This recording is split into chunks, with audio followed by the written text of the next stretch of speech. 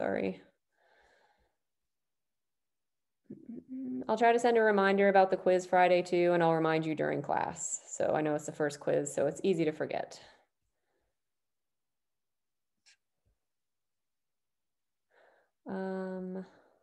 Yeah, okay. Here we go.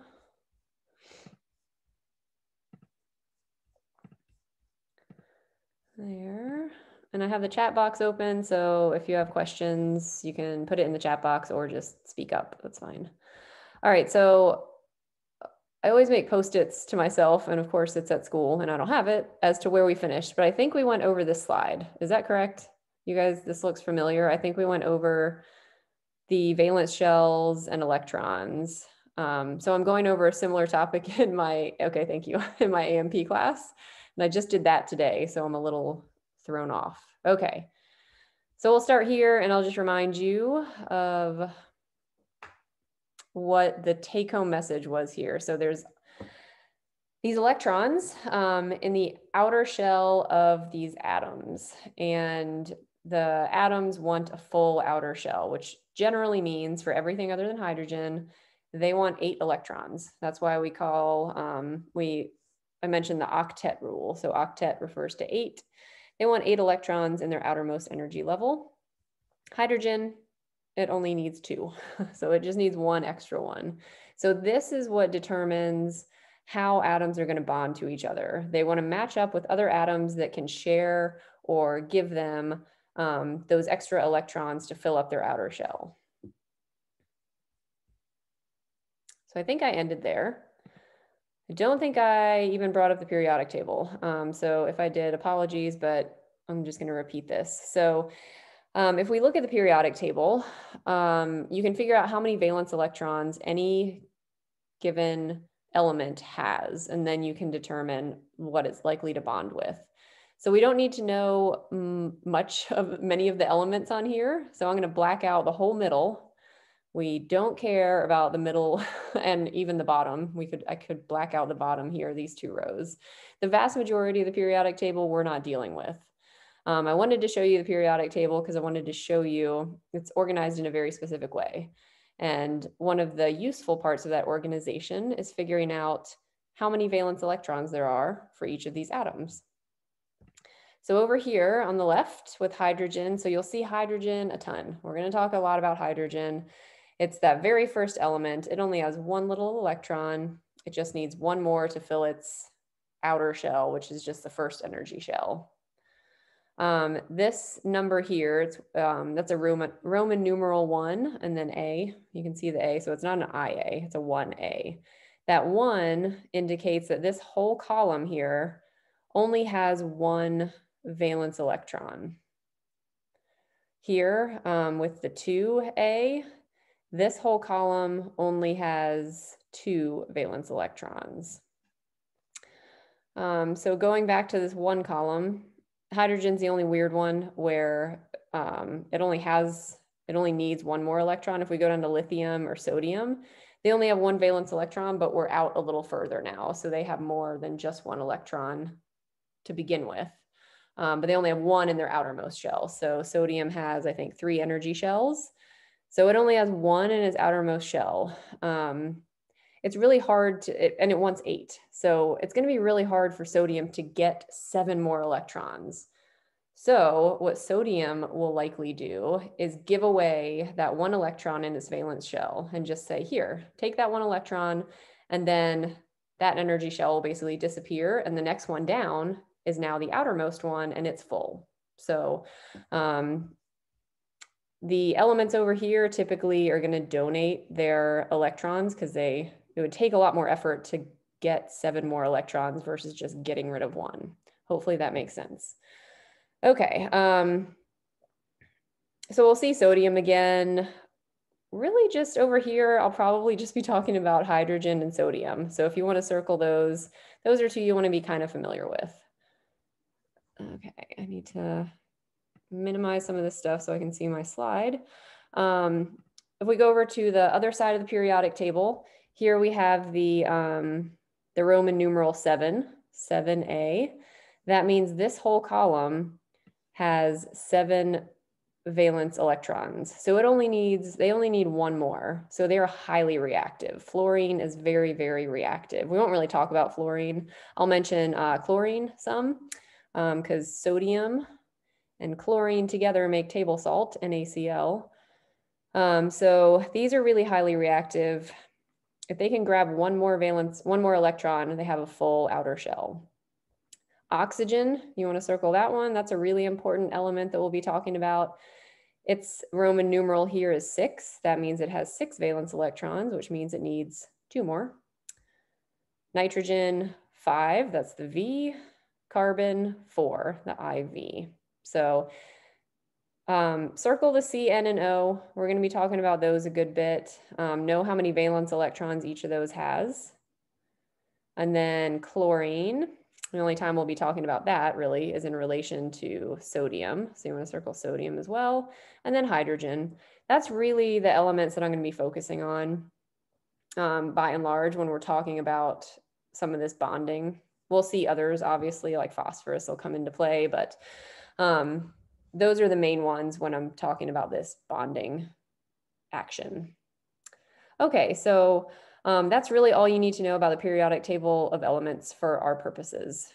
There's a ton of information in this periodic table, but you don't really, at least for the biology side of things, you don't need to know any more than that. Just be able to predict based on what column an element is in, how many valence electrons it has, because that'll tell you what it's going to bond with or how likely it is to bond. Any questions about that?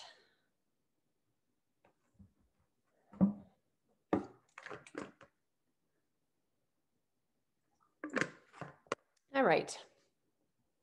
So now that you know the basics of sort of how atoms are set up and a little bit about why they bond and what sort of forces them to bond, we're going to talk specifically about moving from those atoms into molecules.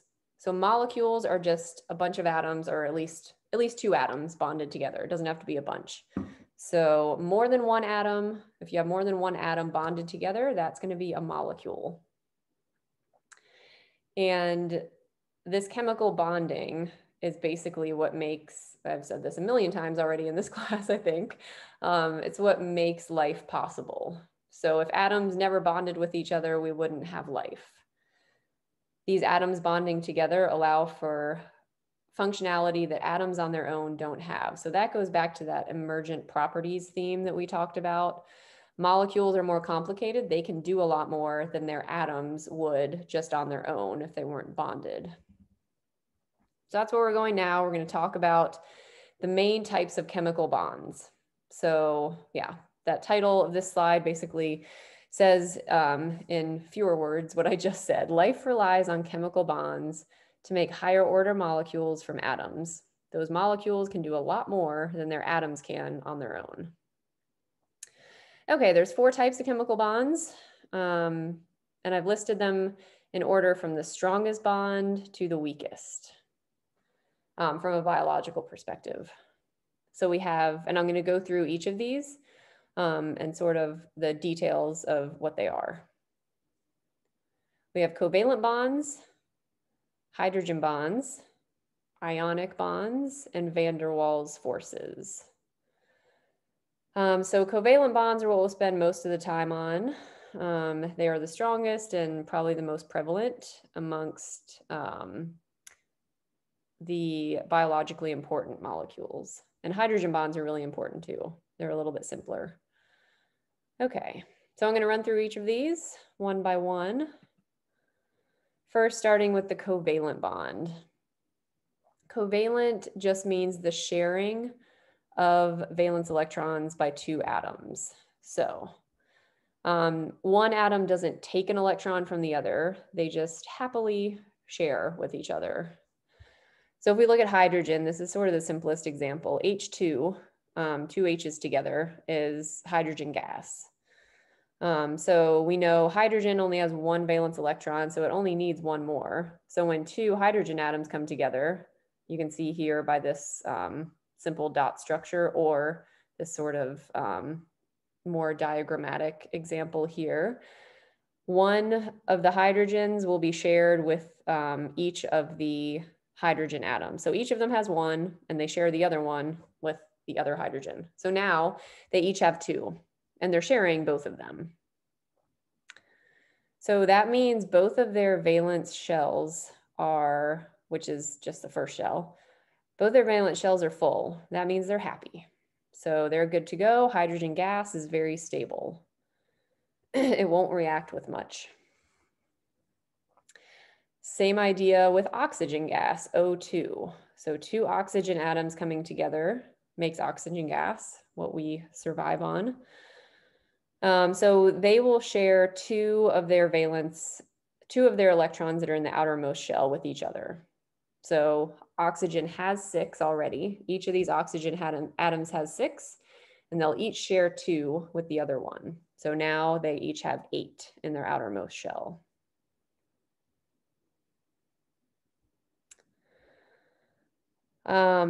Water, I'll spend a lot of time on water in the last half of this chapter, this lecture chapter. Water is critically important for life, so we're going to learn a lot about the properties of water. But when it bonds, so H2O is water, I think probably everyone knows that. So there's 2 H's and an oxygen, 2 hydrogens and an oxygen. So those hydrogens each want 1, and the oxygen wants 2. So 2 of those hydrogens bonding to the oxygen means 2 more electrons are being added to the oxygen valence shell, which means it goes from 6 electrons to 8. So oxygen's happy. And then hydrogen also shares one of those electrons. Each hydrogen will share one of those electrons from the outer shell of oxygen. So everyone benefits in a covalent bond. So all of the different atoms that are involved in a covalent bond benefit somehow. So that's H2O, and then CH4, that's methane. We won't talk a whole lot about methane, but this is just another example. Carbon has 4 valence electrons. So that means it needs 4 more, which means 4 hydrogens each can provide 1. So methane is pretty readily formed in nature. Okay, so that's covalent bonding. There's a couple of subtypes of covalent bonds that are really important as well. So let's talk about those. There's polar covalent bonds and non-polar covalent bonds. And the difference between these two, we're still dealing with sharing of electrons. The difference is that in one, electrons are shared equally, and one, electrons are shared unequally. So a polar covalent bond, the electrons are shared unequally, and I'll talk about what that means in just a minute. Non-polar, the electrons are shared completely equally between the two or more atoms. So equal versus unequal sharing, that's the difference between polar and non-polar. You definitely want to learn this. This will come up over and over again, sort of throughout this whole semester. Whether a bond or a molecule is polar versus non-polar will determine how it interacts with other molecules. So polar molecules, just to jump ahead a little bit, but polar molecules like to be around other polar molecules, and non-polar like to be around other non-polar. So it is really important to know whether a molecule is polar or non-polar. And back to the periodic table, polarity is determined by what we call electronegativity. And electronegativity, I've defined it here, it's just the attraction of an atom for the electrons of a covalent bond. So what does that mean? Basically means that some atoms are greedier for electrons than others. They hold on to them a little bit closer. So if you imagine a molecule of 2 different atoms bonded together, if it's polar, one of those atoms is going to sort of pull the electrons closer to it and hold the electrons a little bit tighter. It's greedy. And then the other one, the atom that's not as greedy, is it's sort of partially positively charged because the electrons are closer in to the greedy atom. So if we look at, again, using the periodic table, These different shades of purple indicate the amount of electronegativity. You don't have to memorize these. I'll tell you if one atom is more electronegative than another, so don't worry about this. But if you were to look at this, you would see fluorine. Where's my mouse? There we go. Fluorine, like I said, is a really highly reactive molecule, and it's really electronegative. It is very greedy for electrons. It wants to hang on to them very close to it. Oxygen is also pretty greedy for electrons. So the darker the purple here, here's the shading, the higher the electronegativity. If an atom has high electronegativity, that means it's greedy for electrons. On the other side, hydrogen isn't quite as greedy. Lithium, really not at all. Sodium, not at all. So you can look at this shading of the periodic table and determine, if you know the molecule and the elements in the atoms in the molecule, whether it's going to be polar or nonpolar. So we'll look at some examples of polar and nonpolar molecules in just a second. Okay, so electronegativity, it's a really important term that you want to know the definition for and sort of be able to explain how it contributes to polarity of a molecule. All right, so these really highly electronegative, I'll just keep using oxygen as an example. Highly electronegative atoms are going to grab on, this is only in covalent bonds, grab onto the electrons that are being shared and pull them a little bit closer to them. So if we look at a couple of examples here, we have O2. So this is our oxygen gas molecule, what we breathe. Oxygen is non-polar. So if you have two atoms, in this case, two oxygens, they have the exact same electronegativity. One can't pull on the electrons more strongly than another, right? So whenever you have two of the same atom, it's always going to be non-polar. They're going to be equally shared. One's not pulling more strongly than another because they have the same electronegativity because they're the same atom. Water, on the other hand, is polar. So if we look back at this periodic table, I'm going to go back one slide. Whoops, maybe. Oh.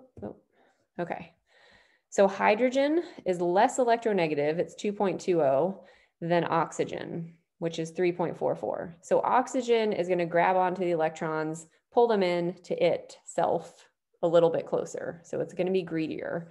So here we have the oxygen atom, that's the red ball here, and then the two hydrogens to make water. The oxygen, because it has such high electronegativity, is pulling those electrons that are being shared between the hydrogen and the oxygen closer into it. And that's what creates this partial negativity. So that weird Greek symbol there, don't worry about it, but this negative is what you want to focus on. That just means it's partially negative.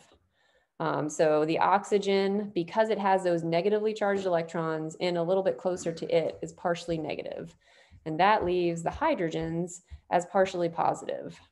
So you have a negative side of the molecule and then positive side of the molecule as well. That's the result of a polar covalent bond. So when it's polar, you have a negative side and a positive side. When it's nonpolar, there's no charges, it's neutral.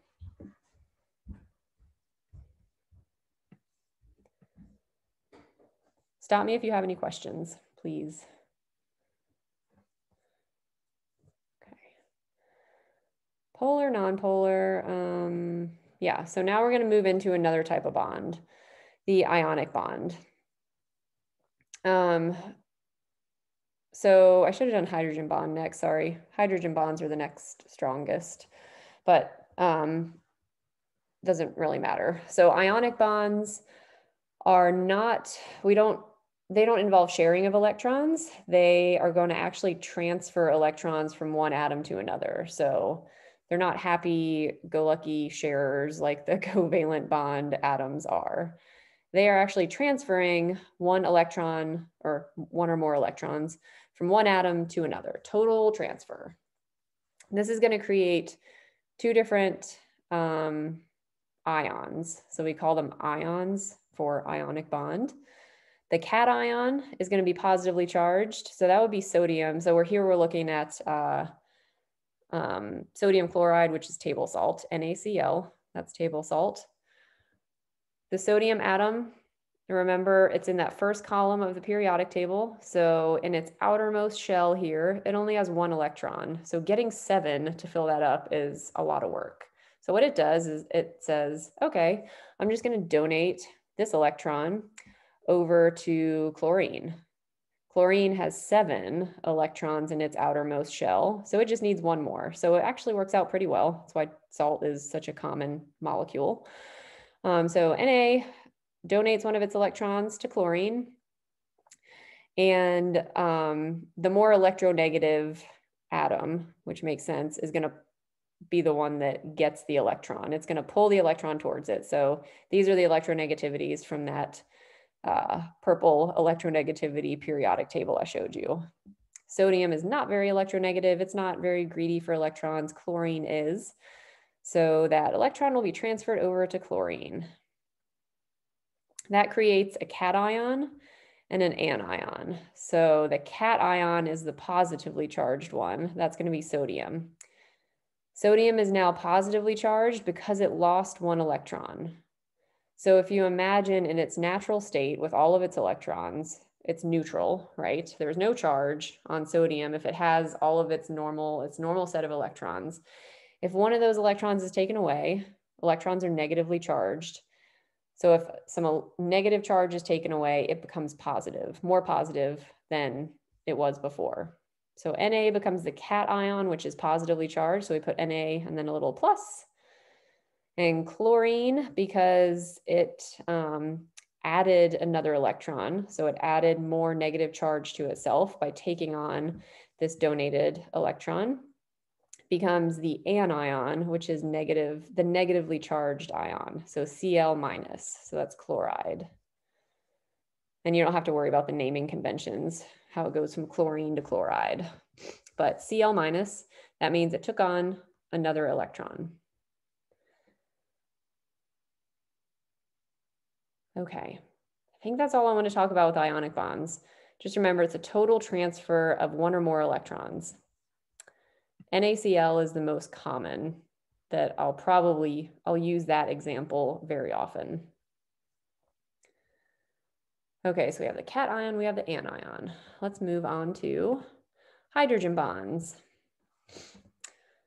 Hydrogen bonds result because of polar covalent bonds. So they're closely related to the polar covalent bonds. And these are essentially where there's an attraction between,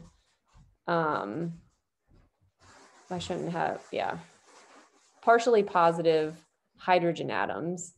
So usually we're talking about this from the perspective of water. So we can think about this from the perspective of water. So we know that the hydrogen bonds in a water molecule are kind of positive, slightly positively charged, because oxygen is pulling those shared electrons in towards it, leaving hydrogen sort of positively charged. So that positive charge is then going to be attracted, because positive charges are attracted to negative charges. Those positively charged hydrogens are going to be attracted to any negatively charged part of another covalently bonded molecule. This chat is getting in my way. Okay. So here we have ammonia, which is NH3.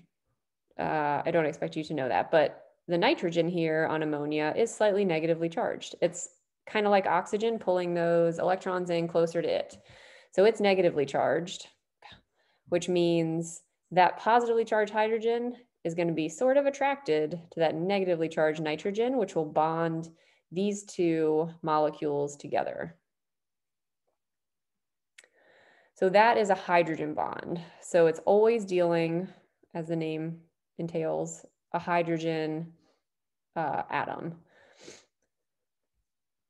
So as you might imagine, this other hydrogen atom can do the same thing. So there's 2 hydrogen atoms on each water. So this hydrogen atom can also be attracted to the negative part of another molecule, kind of like maybe another NH3 or another water molecule. And we'll talk about that in a little bit. So hydrogen bonds happen in a lot of different places. We can have this intermolecular hydrogen bond, which just inter means between two different things, and intra means within one molecule. So intermolecular would mean between two different molecules. Here we have water and ammonia. So that hydrogen attraction to the nitrogen here is going to create ammonium hydroxide. That is found in a lot of different household cleaners. That's an intermolecular bond. These are two different molecules bonding together. A really important place that we have hydrogen bonds is in our DNA. So DNA has intramolecular hydrogen bonds. Intra means within. So we're within one molecule. So DNA, we'll get into this later in the semester, but DNA is one molecule. It's one really big, complicated molecule that looks something like this. This is part of a DNA molecule, a small part. And the two sides of the DNA molecule, you've probably seen the double helix of the DNA molecule. It's wrapped around itself. So these two sides basically kind of mirror each other. And those two sides are held together by these hydrogen bonds. So these dots indicate the hydrogen bonds. So hydrogen bonds are critical for keeping our DNA together. We like hydrogen bonds. And they're also important when it comes to a lot of different properties of water that we'll get into.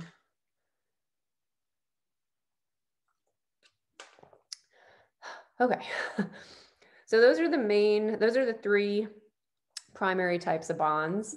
There's one more that I'll go over in here that isn't nearly as common, but it's kind of an interesting scenario. But it's really weak. And these are van der Waals interactions or van der Waals forces. You'll see them listed as both interactions or forces, but van der Waals. And these are weak temporary attractions basically between parts of nonpolar molecules. So now we're talking nonpolar. So I told you earlier that nonpolar molecules don't have a positive and negative side, right? They're sharing the electrons equally, like oxygen, O2. They're not, one of those atoms isn't pulling on the electrons more than another. So that's an oversimplification. In fact, we don't say there's a partial positive or negative charge on nonpolar molecules like O2. But these nonpolar molecules still have sort of constantly fluctuating charges because electrons are spinning all around this electron cloud in these atoms at all times. So electrons are sort of constantly shifting, which is going to shift that charge to negative or positive. You can't really predict when it's going to be negative or positive, or I guess you could if you're like a physicist and deal with all of that, but it's sort of, we'll consider it sort of random how the electrons fluctuate around the atom. So you have these electrons kind of fluctuating all around. Sometimes they might be over by, one oxygen molecule, making that one oxygen molecule a little bit more negative. And then they might switch over to the other oxygen molecule, making that a little bit more negative. So there's this kind of constant fluctuation within even nonpolar molecules just because of the motion of these electrons. So that constant shifting, and I put here ever-changing positively and negatively charged regions, is what causes van der Waals interactions. So again, positive and negative charges are attracted to one another. So if one atom is slightly positively charged at an instant in time, that atom will then be attracted to something that's positively charged at that instant in time. And then it'll change in the next instant. So they're kind of constantly shifting. That I know sounds really confusing, but I think an example might help, maybe not help explain the physics of it, but at least help explain how this applies in biology. So here we have a little gecko. If anyone's ever seen a gecko before, he or she was likely maybe walking up a wall or maybe on the ceiling. So geckos can basically defy gravity. They shouldn't be able to walk up a vertical flat surface because they don't have anything to grip onto, right? So essentially what their little toes do is they have a bunch of van der Waals interactions going on between these really complex toes that I'll talk about in a minute and the wall that they're clinging to. So you can see here kind of a close-up of their toes. It looks like there's a bunch of hairs, and here's a microscopic version of what that looks like. So there's all these individual projections. I don't know if they're technically hairs, but projections coming off of their toes. And the cells, the atoms within those, are constantly they're experiencing that fluctuation. So it's nonpolar, but they're experiencing that fluctuation between positive and negative. So they're kind of constantly going positive, negative, positive, negative. And that is basically what attracts them and allows them to stick to the wall. And that instantaneous attraction will be gone the next second for one of these little projections. But then there's millions of other projections that still have that attraction, or some have it and some don't. So those van der Waals forces are essentially what allow geckos to, do things that they shouldn't normally be able to do without van der Waals forces.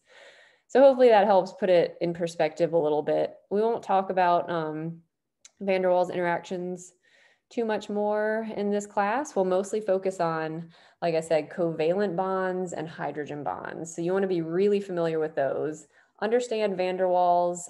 We'll talk a little bit more about ionic bonds. So understand van der Waals and ionic bonds, but you really want to grasp the covalent, polar and nonpolar idea, as well as hydrogen bonds. So make sure you understand those. And hopefully you kind of have an idea of what these van der Waals interactions are all about.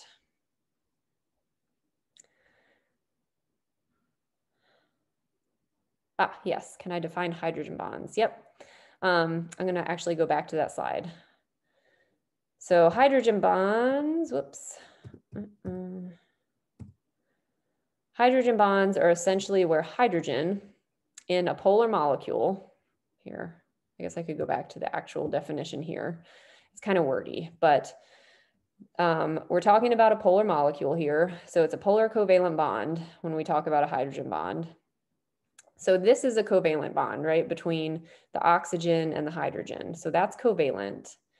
The hydrogen bond occurs between the hydrogen and another atom or another molecule, well, another atom or molecule.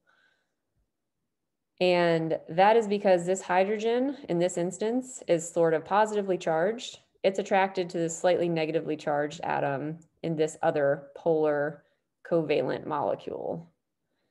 So in order to understand hydrogen bonds, you really have to understand polar covalent bonds.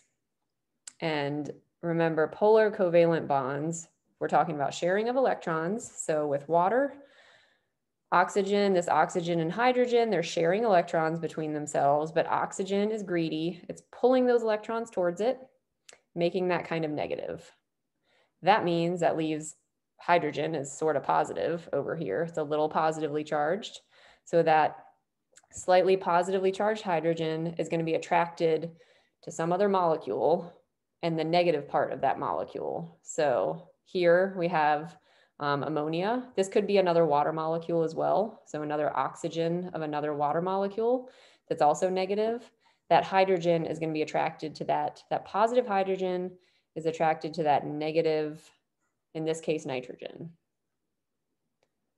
Does that help? Hopefully.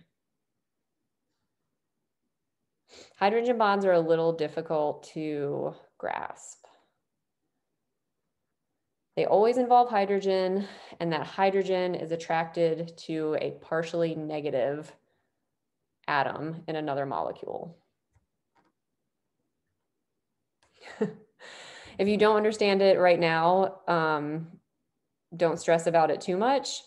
Try to go back to this, look at it on your own, and ask me questions either Friday, or you can email me, and I'll try to kind of refine that definition if you need a little bit, a slightly different explanation.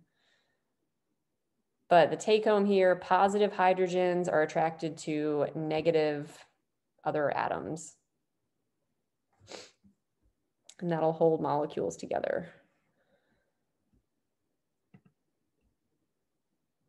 All right, so van der Waals. And then the last one, it's not really a bond, it's more of an interaction, but these play a big part in biology, hydrophobic interactions. So hydrophobic, if you break down the word, means fear of water. So a phobia is a fear of something, hydro is water. So these are molecules that fear water. They don't want to be around water. So a good example would be oil and water. So you understand, you already in your everyday life understand the idea of hydrophobic interactions. The technical definition would be something along the lines of what I have written here. The attraction between nonpolar, I gotta keep an eye on the time here, nonpolar molecules when water is present. So I think I have an image. Yeah, so here we have oil and water. So these big oil droplets down here, that's a whole lot of nonpolar molecules stuck together. Oil is nonpolar, oil and fat. Those are nonpolar substances. Water is polar.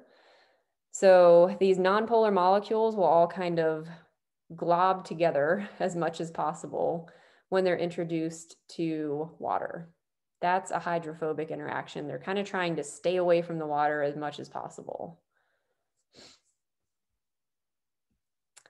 An example we'll talk about in a lot of detail in a couple weeks here is the membrane around all of our cells. So every cell in your body has a little membrane around it, and it's actually partially hydrophobic. So most of the membrane is hydrophobic, which means water doesn't easily pass in and out of the cell. So what we have in this diagram, it's not super straightforward, sorry. But this is a model of a cell membrane. So out here, these red and gray little dots are water molecules. So those are the H2O. So two H's and an O, just like the image, the diagram I showed you earlier. So this is water outside the cell. This is water inside the cell. So we have water in our cells. There's specialized proteins basically that allow water to move into or out of a cell.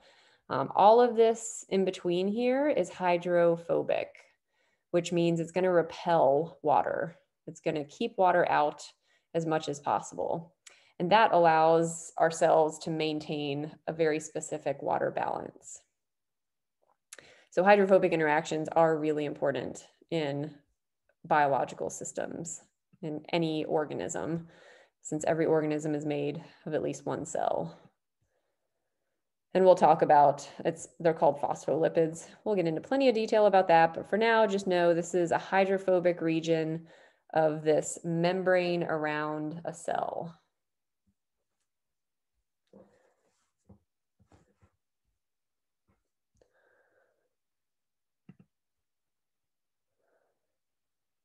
Okay. I think we are going to stop there before I get into details of water. I think that's a good stopping point. So, yep, I'll see you guys. I'll email you, but probably online again on Friday. And I'll remind you about the quiz, and we'll finish up this chemistry chapter on Friday as well. So any questions? If no questions, you can go ahead and leave, and I'll see you guys remotely on Friday.